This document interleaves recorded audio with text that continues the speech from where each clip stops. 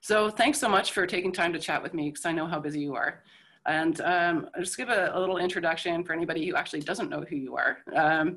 You are most infamous for the grievance studies, which you did with two of your friends.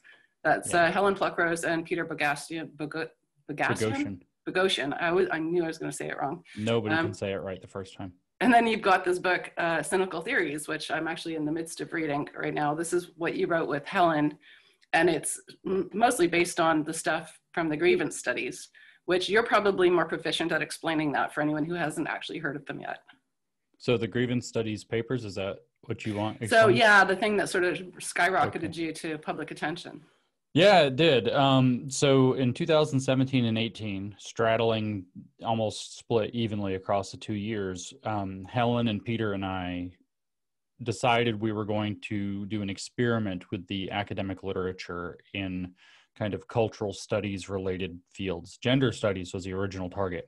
And so we had a hypothesis that you could write an academic hoax in the style of the famous one from the 1990s. Some people will have heard of it. Some people will not have heard of it. A physicist named Alan Sokal wrote to show that these postmodern social commentators didn't know what they were talking about and they were misusing scientific language. So we thought we could just write a bunch of junk, cite the right people, cite the right papers, kind of be in the right ballpark, men bad, whatever, white people bad, and get these papers in without doing any academic work, and they wouldn't be able to tell the difference. And we found out by the end of November in 2017, so pretty early in our effort, that wasn't going to work. And so our second plan was, if we can't get hoaxes, let's figure out what we can get. And so we started diving into the literature and writing our own papers, but we followed a rule that we would always start with our conclusion and work backwards. In other words, we'd produce sophistry on purpose, and that we would put in as much ridiculous stuff as we could on purpose. And so we wrote 14 papers starting at the beginning of December 2017. And we probably wrote the last words of the last one of those papers sometime in, late May of 2018. So just a few months. We wrote 14 academic papers, full scholarly articles, sent them to real academic journals, including the famous Hypatia, which is a feminist philosophy journal. It is the most established feminist philosophy journal, and it's even recognized by regular philosophers as being a philosophy journal. It's so, even though it's niche. And 7 of those 14 were accepted, and most of the rest of them were still under peer review, or going to get edited and sent back to peer review. And so we probably would have ended up getting 11 or 12, but the Wall Street Journal, that was according to a sociologist, not us, who wrote about it in the wake of it. And I can't think of who that person is, but we would have, but the Wall Street Journal caught us after the most infamous of the papers, which is about dog rape at dog parks. And then the conclusion we started with, by the way, to get to, was that we should train men the way we train dogs to combat rape culture. Right. So this is what I'm talking about when I said ridiculous stuff. And then we worked backwards from the ridiculous conclusion that we wanted. And so that should have been a huge, sign to say something has gone badly wrong in this sector of academia. Not necessarily all of academia, but certainly the sector that publishes this kind of cultural commentary, because we are generating easily demonstrable sophistry. Right. This is not scholarship. In fact, two things. One is the sheer volume of papers you were able to produce. Now, seems to be something with you. You're very prolific. You've written a ton of books, and but that has to have been very intense to produce that many papers in that short of a time. It was. In fact, it was insane. I got criticized because I got interviewed, I think, by Andy No after the fact. And because we were in Portland at Pete's house, and Andy said, "Can I interview you about this for Quillette?" And we were like, "Yeah, come on over, have dinner, and we'll do it." And so Andy No interviews us, and I said, I think that's the interview. I said it somewhere that I was working 90 hours a week on average. And I was for the entire year. It was insane. And people are like, it couldn't have been that much. It's like, are you kidding? I wrote with Helen and Pete, we wrote 20, actually in some sense 21 academic full length 7,000 to 9,000 words each academic papers, plus all the revisions, plus all the formatting, which I did by hand. It wasn't like I used a typesetting program to do it. keeping up with reading the literature at a breakneck pace. Academic articles, I mean, 14 papers, if that's the only ones we count, might be in an academic's entire career. And we basically cram those 14 in from beginning of December 2017 to end of May 2018, so 6 months. It's almost, mostly these papers would be like writing a thesis, right? Like it takes people about a year to do an article that they're That's right. They're at least master's thesis or PhD thesis level papers. They're usually a 1 to 2 year project. And we did 14 of them in 6 months, plus the 6 earlier ones that were completely crap. That's intense. I mean, it's really obviously concerning that you could write that many that get serious, attention and proper peer review and acceptance. Right. One got an award. I mean, the one about the dog sex was recognized as exemplary scholarship in the discipline. The peer review comments on some of the other papers were like, this is a important contribution to feminist philosophy. This is an important contribution to knowledge. Excellent work in feminist philosophy. These papers were in many regards not just accepted but celebrated by the peer reviewers and editors, and it was insane what was going on. So yeah, those are important points. The second thing is, like, I watched the video that you guys were making while you were actually producing these papers and talking about the differences and the ones that were getting rejected versus the accepted ones, and Helen played a big role in that. So the point I want to make of what she brought in was understanding the language. And this is important because all of these critical theories involve changing what words mean. And a lot of people first encounter social justice by hearing people speak and going, how come they're using these words in this strange way? That's exactly right. They've changed the meaning of words. So can you describe some of that? Oh my gosh. It's almost every word they use, they've got some spin or manipulation on. And so just for anybody listening, I have a website called New Discourses. I don't make any money from you visiting it, so this isn't a commercial. But on New Discourses, I've building a thing that I'm calling Translations from the Wokish, which is a encyclopedia of how they misuse this terminology, where I try to explain what they mean when they use a word like identity or a word like critical or a word like race or white or racism or sex. It's almost every word that they use. Even if we go back far enough, even words like science are absolutely twisted. Freedom, liberty, these are all completely twisted and have a very specialized meaning. But the big ones people run into are things like racism, diversity, inclusion. Critical is actually an important one also. Obviously. Privilege is one. Yeah, privilege normally, that's actually a really important one as well.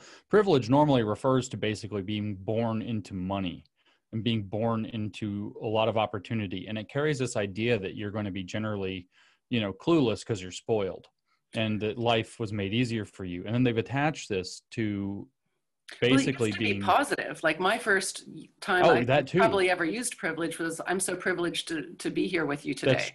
That's right? That too, right? Yeah. So they've attached this negative connotation to, I always think of that. I was a kid in the 80s, right? So there was that TV show like Silver Spoons, and there's this little rich kid riding around on his train. I actually worked with Ricky Schroeder once. No kidding. So yeah, okay. So that's what the negative connotation that's attached to the spoiled rich kid. They've attached that to everything to do with what they believe is dominant position in society. And so basically everything that and that's the key if we were to boil everything down, is most of their misuses of language, what they've done is they've put this power dynamic into the meaning of the word, and you have to interpret it through the way that they believe systemic power works. So privilege means that it's this bad thing. It's like what you associate with spoiled rich kids, and it has to, you were born white, so you're privileged. Oh, you were born male, so you're privileged. Oh, you're born straight, so you're privileged. Now there's every kind of privilege. There's brown privilege, there's gay privilege. There's, if you name it, you're privileged somehow. Unless you are. That's an important point, because this kind of thinking is not just feminism or Black studies or fat studies, as you've come across. It's going into the actual hard disciplines of science and mathematics and such.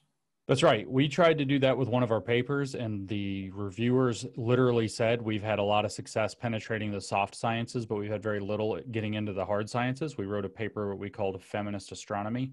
I don't remember what the actual title was. We had nicknames for all of them for shorthand for ourselves because long academic titles are hard to remember. And we were arguing that astronomy is sexist unless it includes queer feminist astrology as part of the science. That was the argument we were making. Which is absurd, of course. So we wrote that to show that this does have, there is at least the interest in taking root within the hard sciences. And now it has. Most probably, I mean, I don't know if you'd call it a hard science, but most frighteningly medicine. It's deep in medicine. Our major medical journals, New England Journal of Medicine, Lancet, Cell to some degree, New England Journal of Medicine is probably the worst offender, are publishing articles relying on this blatantly politicized way of thinking that's only loosely tethered to reality almost every week. I mean, it's almost every issue now has several of these kinds of articles in it arguing, you know, that race is incredibly important to medicine, not to say like, oh, well, sickle cell anemia or whatever it is with a kidney protein or something. I don't know. I'm not a doctor, but not like that. Like medicine is racist and has to be reinvented from the ground up. And the best way to do that will be to give us critical race theorists the power to reorient medicine. Well, I'm also, like, I work with lawyers, and so seeing this, they've also talked about how hard it is for feminist critical legal theory to advance in the legal system. And in part, it's because, you know, this postmodernist idea that there's no reality, right? That facts are subjective isn't very compatible with the fact-finding process of a court, right? That's right. So that's exactly right. But they have managed to get these words to take on new meanings. So that's what they've been doing instead of passing legislation.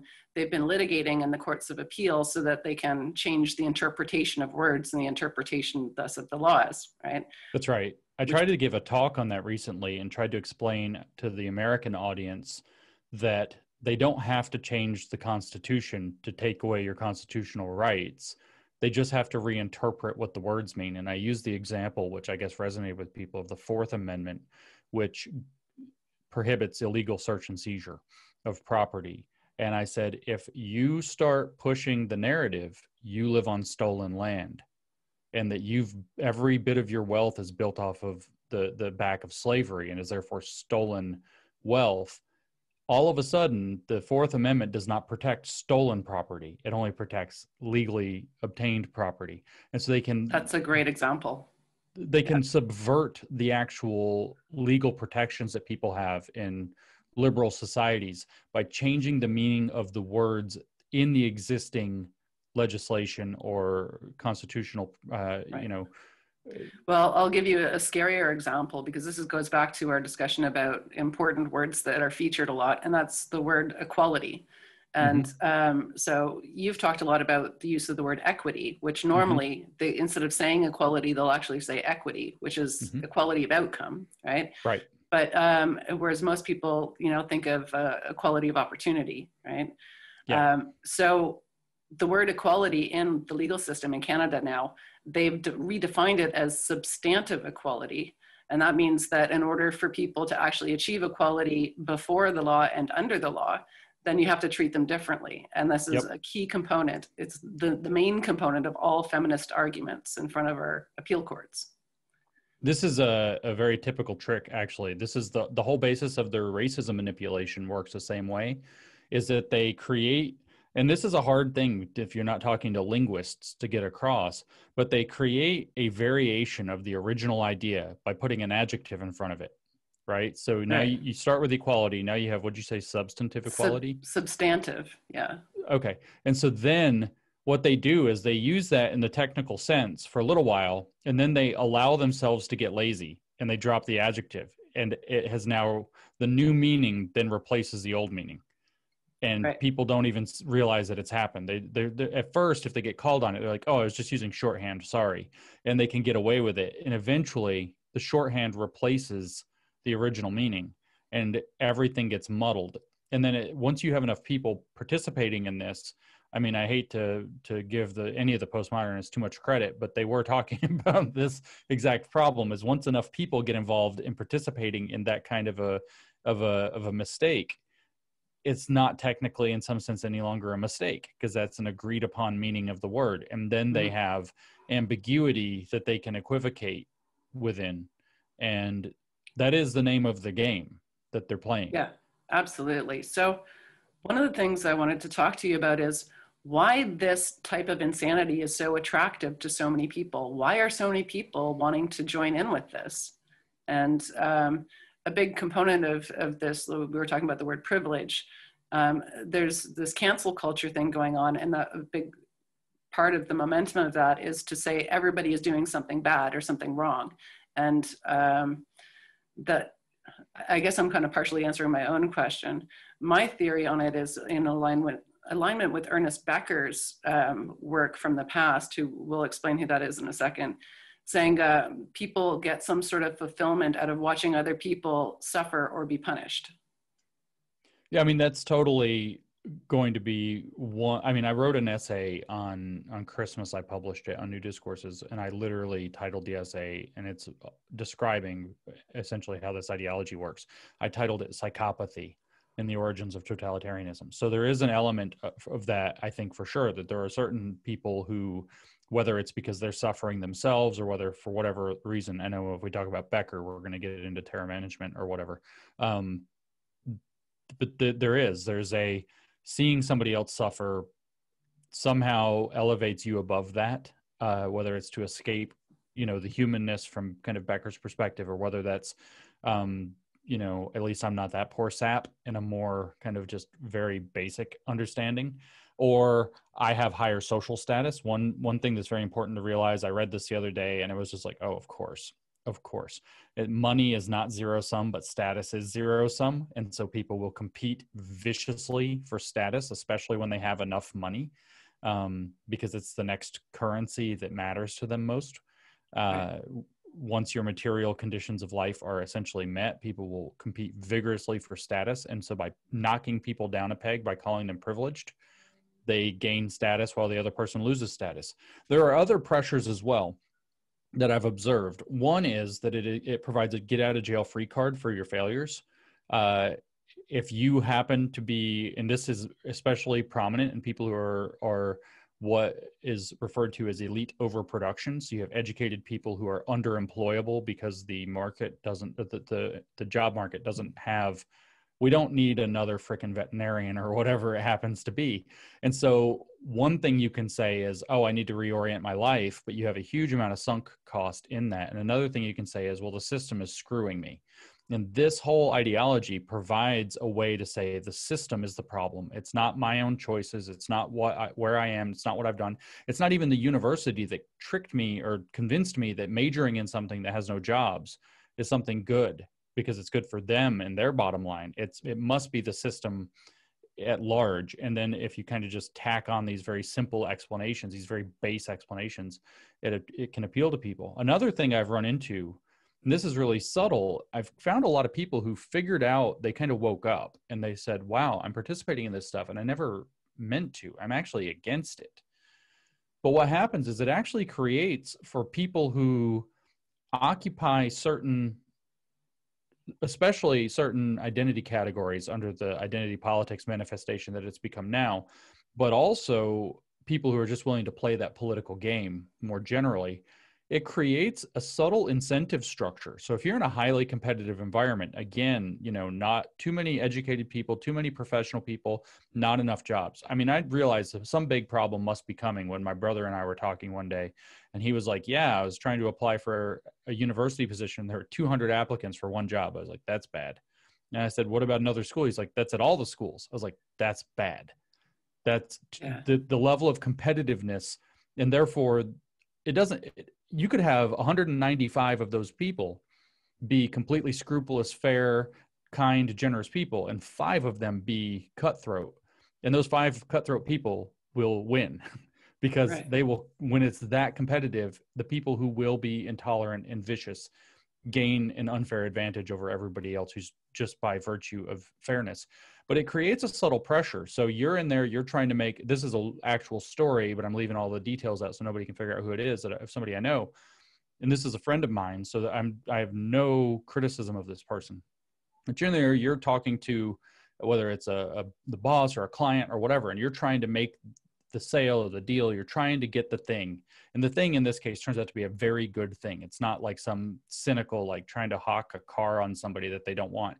It was, it's a major project that would bring a lot of good to the world. And they're not quite there. And then you can all of a sudden say, yeah, well, I'm an immigrant. And so coming in as an immigrant, blah, blah, blah, blah, blah. And then that behavior gets rewarded. You hit you hit that moral note, and that behavior gets rewarded. And that, even if you don't think you're doing it, creates a feedback system that you're like, oh, well, when I need a little extra grease on the wheel, I bring up that I'm brown, or I bring up that I'm this, or I bring up that I'm that. Well, I was going to just walk away, but I'm gay, life's hard, da, da, da. And there's that little bit of an incentive. And I'm very convinced that people are drawn to incentives. And anywhere there are incentives, you're going to find people heading in those directions. I mean, it's a very kind of crude physical model I have pictured in my head from my background when I majored in physics, but it's like a potential well that draws things into it. It sucks. It has its own social gravity or professional gravity. And the further, it's one of these things where what you're doing is gross. So the further down that road you get, the harder it is to get back out without having to admit that you've been being really gross for a long time. Yeah. And I realized that when I talked to a young woman actually a couple of years ago that had hit that realization moment, and she was like having an identity crisis because she'd been doing that for a couple of years. And I was like, oof. Well, Ernest Becker, who I mentioned before, I will just briefly describe who that is for anyone who hasn't come across him. He was multidisciplined. He was an anthropologist, a sociologist, and a psychologist. And he wrote two major books. The ones that I think of always, the Denial of Death was a Pulitzer Prize winning novel. And then my favorite was Escape from Evil. And Escape from Evil, he summarizes the human dilemma so beautifully. It's so simple. There's two factors. You have to feel like a person of worth in a world of meaning. And so most of what we do is, pretty much everything we do is going towards fulfilling one of those two things. And how we achieve it, it takes many different forms. And so I think one of the things I initially wondered about with academia and all these critical theories is, if they want to be a person of worth and they're going to compete against all these other people, why don't they say they've all been doing it wrong and then go in for this new thing with a fewer pool of people to compete against? That's exactly right. I think that's exactly right. And because and when I was looking off to the side, by the way, I have a bookshelf over here to my right, and I was trying to see, I have Denial of Death somewhere, not on this bookshelf apparently. And so, but I do have it. I've read it. I've read part of, I forgot the other book's title. Escape from Evil. Escape from Evil. Yeah. I have read, I only had it digitally though, but okay. So, what you're talking about is absolutely correct. And what happens with this critical theory, and this is something that's extremely important to understand, is that it creates its own moral system. And so when you say, there's a smaller pool of people to compete against, it's virtually empty, because most people are occupying morality and reality and real morals. They're trying to be good people in the actual moral system that people are interacting in. They would have all kinds of names for it, the moral hegemony or some crap like this. Right. And if they can create something that is separate from that, and this will tie into what we were talking about at the beginning, if they can create something separate from that with very little competition and pass it off as successfully moral enough, they give themselves a huge advantage. They have a shortcut to feeling like a person of worth in two senses, morally and epistemologically. And I think we're going to be able to connect some dots. But the thing is, let's flash back for 1 second to how easy it was to write those papers, an entire career's worth in a few months. Should be embarrassing to them. It is embarrassing to them. They just refuse to admit it because they live in their own moral system where they get to deny that, and they get to frame it as an attack on what they're doing. And so this actually shows up literally in their literature. You can find it here and there. The first time I ever saw it very clearly is in a book called Critical Dietetics and Critical Nutrition Studies, or an introduction to that, or something like this. And I thought authors or something like Gringas, and I forgot, but I got asked to review this by a dietitian, and he offered me $500 to review the book. And I was like, dude, I don't know anything about dietetics. He's like, I promise you don't need to. And I was like, okay. So I start reading this book, and we don't have to talk about how horrific the book is. It's exactly what you would expect. But they have this whole chapter that's like the origin of critical dietetics. And just for everybody to be clear, dietetics is what dietitians study. It is not L. Ron Hubbard. It is not Scientology. Okay, that's Dianetics. Okay, people do that every single time. So anyway, there's this chapter, the origins, and they just talk about how we were trying to one part says we were trying to publish these papers that have a critical theory view or critical take on dietetics and nutrition. And the journals were writing us back, this isn't dietetics. This isn't nutrition. We're not going to publish this. And so we decided to create our own journals. And now it's in its 7th year. And then another one, and this was more telling, it was, I forget which sob story they're telling, but this lady has some, I don't know what you call a dietitian business. I don't know what you even call that. But she's a nutritionist or a dietitian or whatever. And the story, if I remember correctly, is that she's trying to incorporate all this about like indigenous herbs and something, all these kind of even literally like magic, like medicine stuff. And her business sucks. Like it's like, well, I couldn't make a business succeed. And so rather than say, maybe people don't want this, or maybe I'm bad at this, it was, nope. Everybody hates indigenous people. There's a massive problem against indigenous people in our society. And if we can force people to care more about the indigenous people. So what they did is they created this situation where they're failing. And if they go into this alternative universe where they make up their own discipline, their own journal, eventually their own book, their own academic departments, they have no competition whatsoever. And they're the only ones there. So they flourish. And if you can, and I noticed at that point, I was like, oh my God, they create a parallel discipline that they then kind of just force into existence. And that's where I saw, actually, we mentioned a moment ago, the dropping of the prefix, of the adjective. So you have dietitians and you have critical dietitians, and eventually you just drop the critical part, and all dietitians have to do this unless they want to be chauvinists, of course.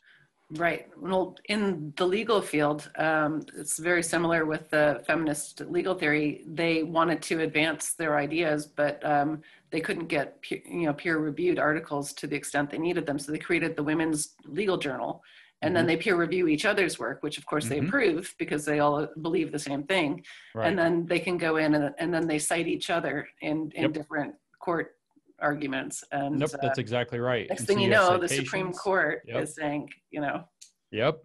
That's the process. And there are certain things there, at some point, somebody decided at the university, at the administrative level, wow, look at this body of literature. We have to take this seriously and create a department. Somebody at the library decided, wow, this is an academic journal. And Sage or Taylor and Francis or whatever already was like, well, I don't care what they're publishing. I don't know the difference. I just want to make money selling academic journals to libraries. So yeah, we'll carry your journal. And then the library's like, oh, it's from Sage. Must be legit. Boom, the library has it. Now it looks like real. It's on par with nature in some regard. It's not quite the impact factor or whatever else isn't there. But there they are right next to each other and say, oh, well, we have academic journals too. And it's this whole it's funny because they're so against bootstrapping, but they're literally bootstrapping themselves into existence and credibility. They do it also by giving them each other awards within their little circles. Like, oh, I won teaching award of blah, blah, the such and such teaching award, or the such and such law award of the year. And it's like it's so incestuous. That was the actual feeling we had. I was referring to it when we were doing the papers, the grievance studies, as academic inbreeding.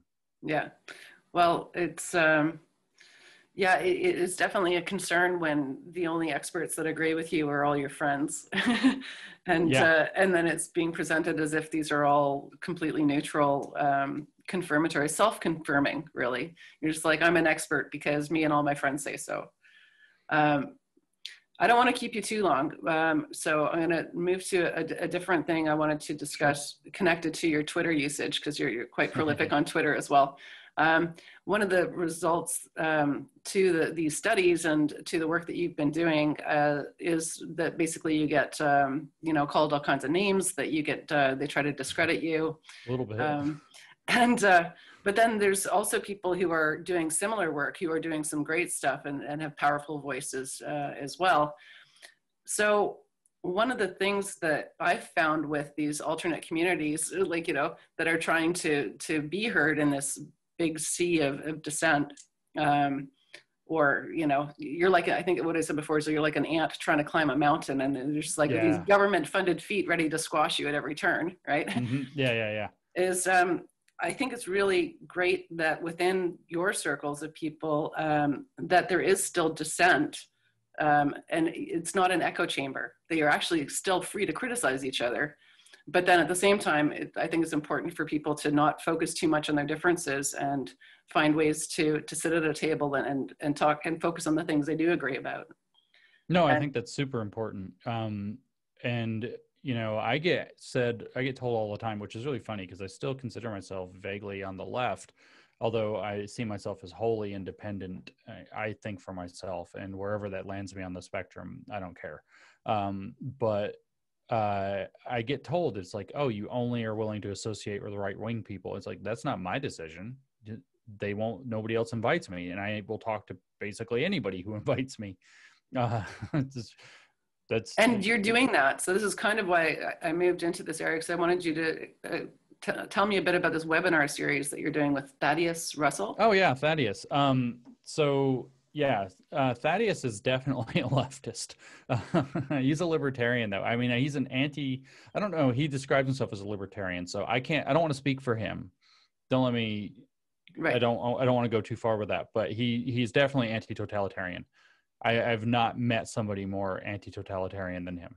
So when I say he's a leftist, he's not a leftist in the sense that he is like woke or, one of these totalitarian types that people are usually associating with leftists. I don't think he's a statist, but we haven't discussed it directly. So we're doing a 3-part webinar lecture series right now, outlining the roots of, we're actually going through the texts themselves of some of the core texts of critical theory, postmodernism, and eventually we're going to get into the woke stuff a little bit more in the third one. So we covered some of critical theory already. We're going to finish critical theory and get into postmodernism in the next one. And then the third one, we're supposed to hit woke stuff. Probably focusing a lot on Crenshaw, but he wants to bring up some of the queer theory stuff. And then Thaddeus and I don't agree on a lot of these things. We have lots of points of agreement and lots of points of disagreement. He sees himself in a philosophical, go deep with it real quick because it's actually relevant. He sees himself as Hegelian. I see myself as Spinozan. Those two people are not compatible in terms of their fundamental philosophy of how the world works. I don't know how you can be anti-statist and Hegelian, since Hegel's belief was that the perfected state is the avenue to freedom, but fine, he feels consistent in what he believes. He sees himself as a postmodernist. I'm certainly not a postmodernist, but I am actually willing to give all of these thinkers, the critical theorists, the postmodernists, their due and criticize them where they need to be criticized, and then to debate back and forth. Like Thaddeus and I in particular disagree very profoundly on the nature of science and the knowability of things in the world. And we've had a few times that we've now, whether it's a podcast, I've been on his Renegade University thing he does, I'm doing this webinar with him. In all of these, we will disagree, we have or will disagree about the nature of science, and we will do so productively. We won't call each other names.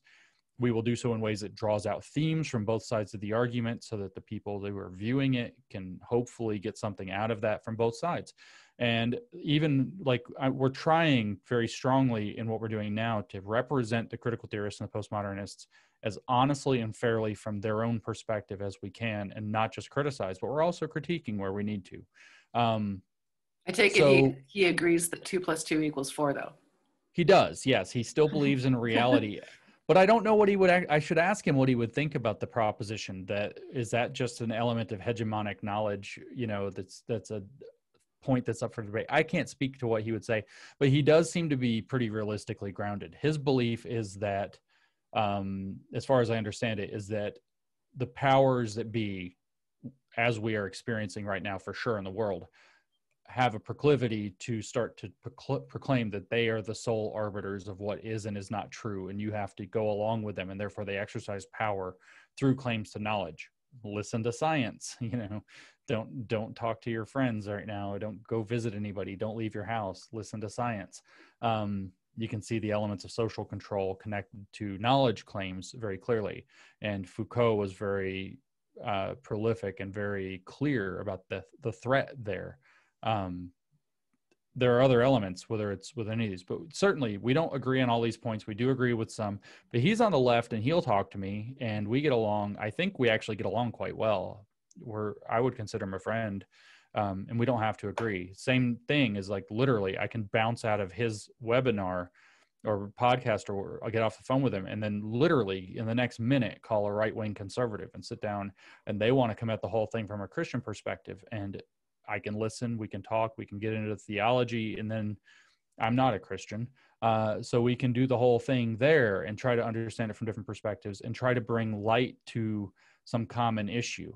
Where it falls apart, though, is where you have two people whose goal it is to browbeat the other into seeing it wholly their way, rather than to try to draw out, like, okay, you see this problem this way, I see it that way. Those aren't necessarily compatible, but we see the same problem together. That's a different avenue. And so I feel like, or I hope I'm quite good at that. I aspire to be good at that.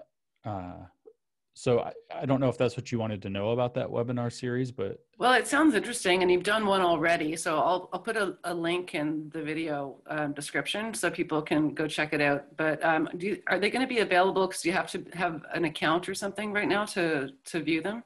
I don't know the full deal. It is a registration only event. If you register, you certainly will be able to watch the one that has already transpired, and will be able to participate live in the two that have not. And that will, when it switches to 2 and 1, that'll be true still. And then afterwards, I know that they'll be available to purchase, to download, but I don't know how his system works. I just show up and participate. So I don't want to speak for something I don't know. I try not to do that. Okay. Thank you so much for talking to me. And hopefully we can do this again. Yeah. I'm just, grateful that you're actually doing so much, and that you're able to reach so many people through your Twitter account and your website that you mentioned. People should definitely go see it. It's almost like building your own Wikipedia, this dictionary. I'm trying, yeah. And I'm doing it by myself, New Discourses has articles, some of which are by me, many of which are not by me. It has podcasts that I think are all by me. There are videos here and there. I'm not that good at videos. And then I'm building that encyclopedia, and I'm doing that by myself. Helen helped a little bit at the beginning. I should give credit where it's due, but I'm more or less writing that alone. Writing an encyclopedia on top of trying to keep up with everything else. I know. Well, thanks for everything you're doing, and thanks for having this chat with me. Yeah, absolutely. It's good.